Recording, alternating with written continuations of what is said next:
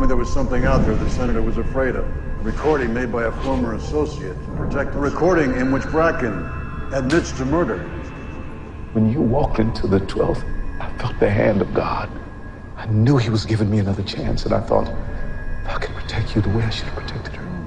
You're Montgomery. I mean, Captain Montgomery.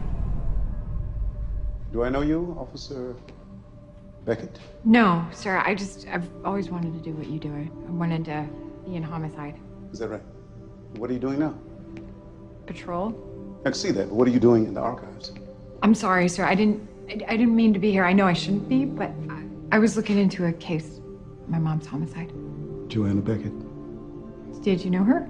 I know her case is unsolved. And you're reviewing the files to see if they might have missed something. Yes, sir. If the case is unsolved, chances are the answers you're looking for probably aren't in that file. What'd your mother do, Officer Beckett? She was a lawyer. And you think her death might have had something to do with a case she was handling? Well, the detective that was working her case, Raglan, said that it was just random, but... But did you look through her personal belongings? Old notebooks, journals, diaries, cassette recordings, stuff like that? Yes, sir. Tons of times, but I haven't found anything that seems relevant. Well, keep looking. You never know when something might turn up.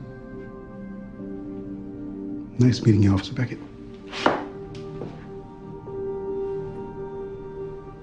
Sorry about your mom. Thank you, sir.